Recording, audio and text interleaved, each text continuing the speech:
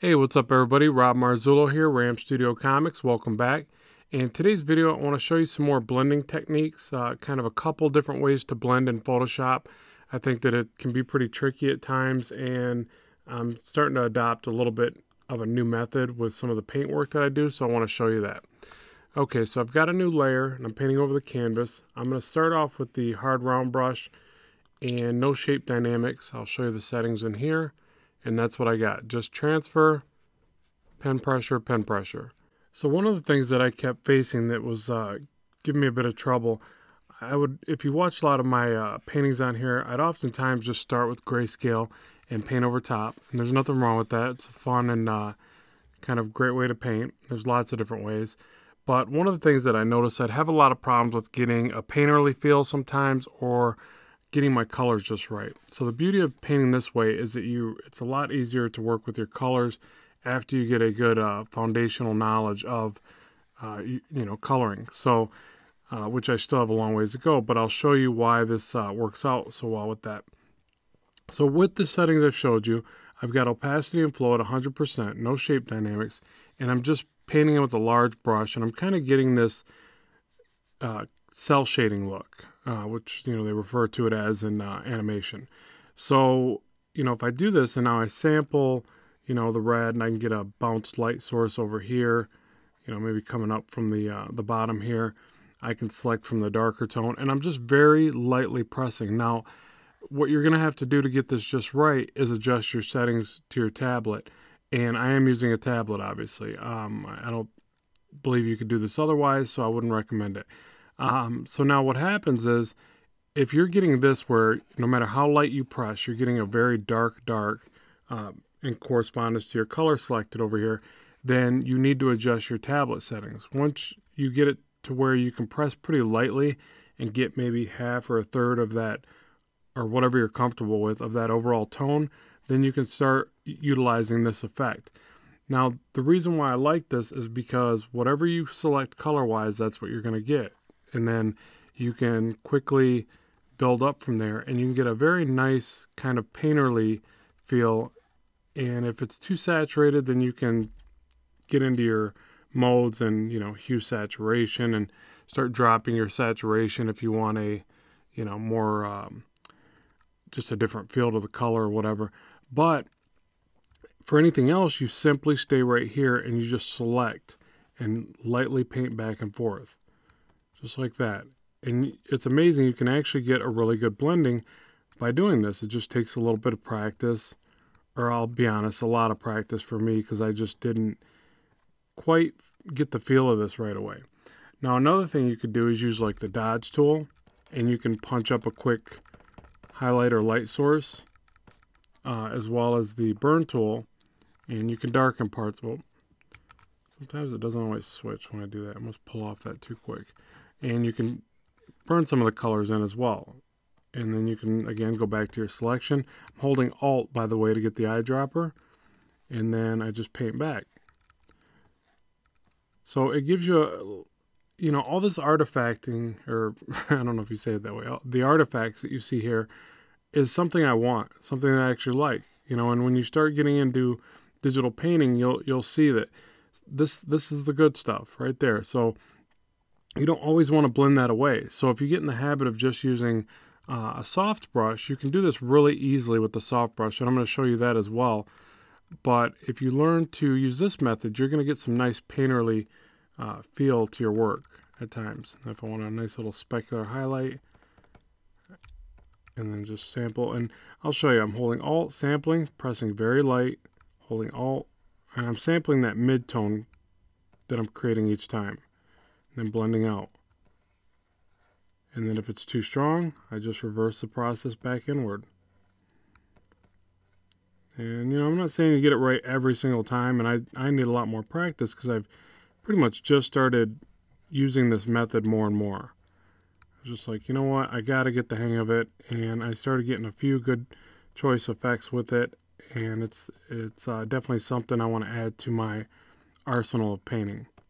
So I don't know that I like that white highlight in there, but I could maybe start with that, maybe dodge it. And then I'll show you the blending just because if all else fails, it still helps to have this as a backup. I don't recommend overusing it, but it is pretty much the way that I would get these effects before.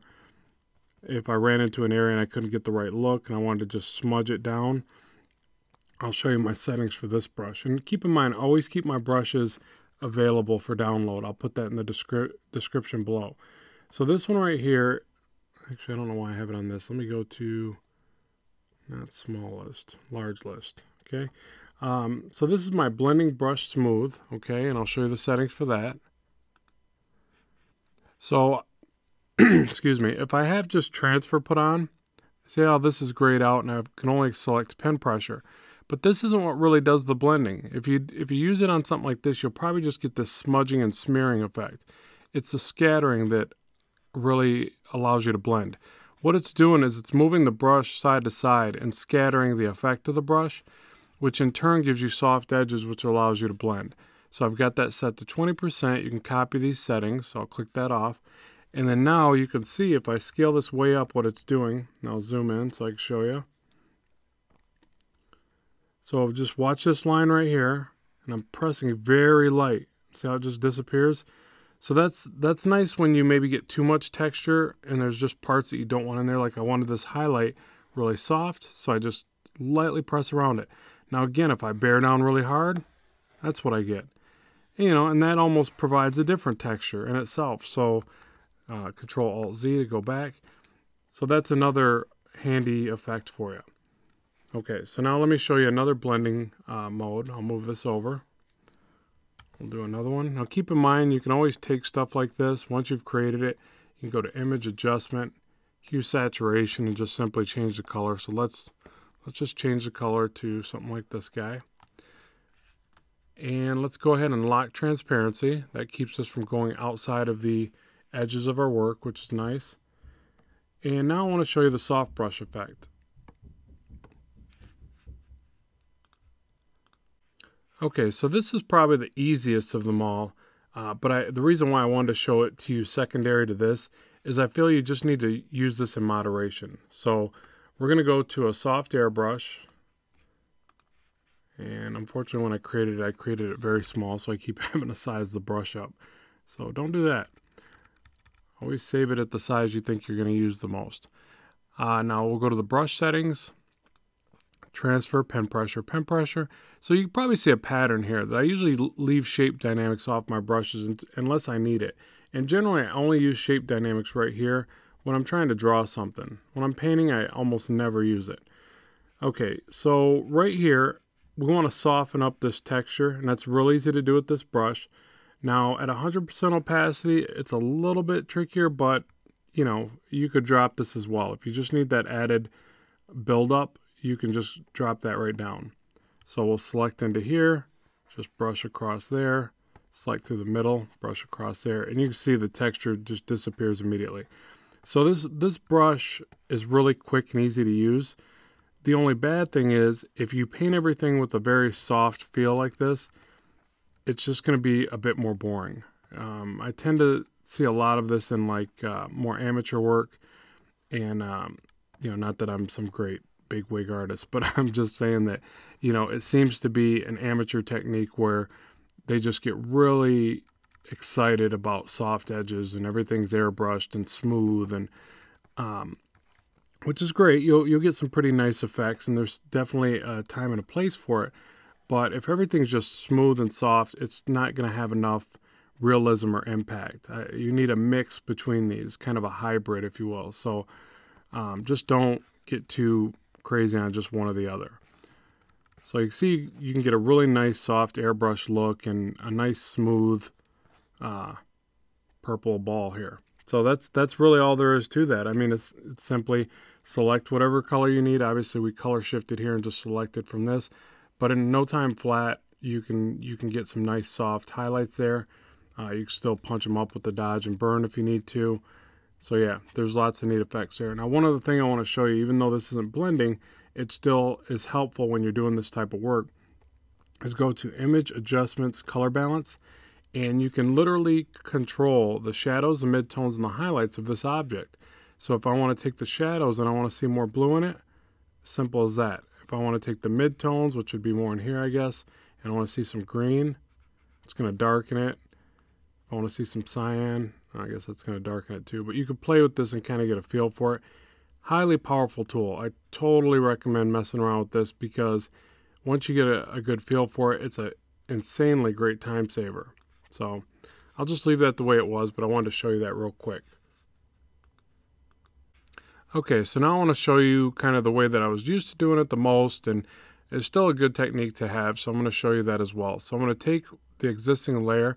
I actually want to recolor it, but all I have to do that is hold Alt, drag it over, transparency is still locked, and I can just color right over top of this sphere here. So what I'll do is pick, let's start off with a soft or medium blue, something like this, and let's just go ahead and paint this right in.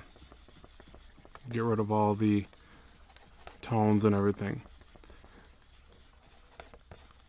So that lock transparency feature is really helpful.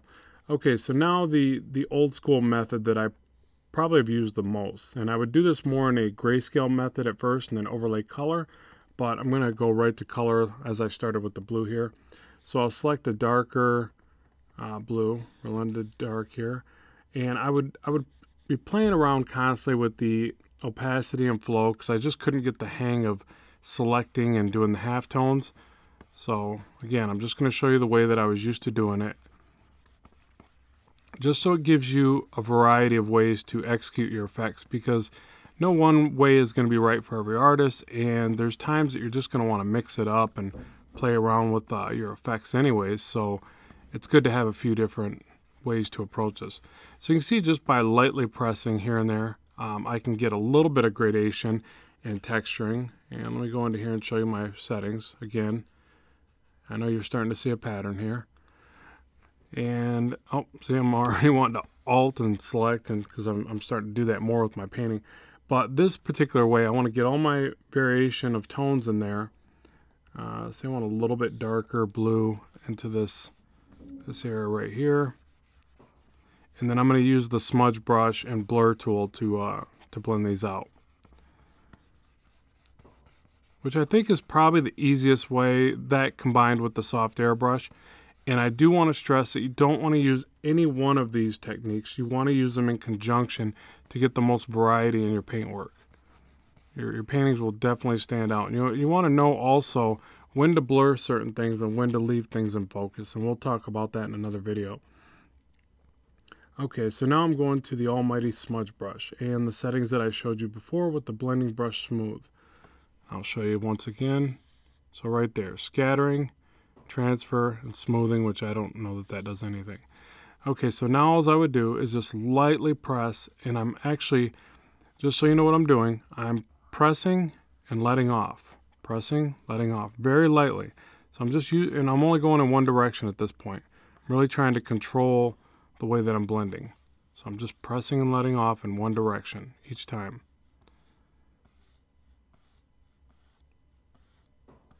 See, and I'm just slowly doing that. And it's not a bad technique, it's just a different technique. It's just another way to skin a cat, I guess, which is a very obscene term, and I hope my cat just didn't hear that. So yeah, I mean, it still does the job. It's still a good effect. It's just, I don't know. I don't know why. I just really like the first one. I like that little bit of texturing that you get.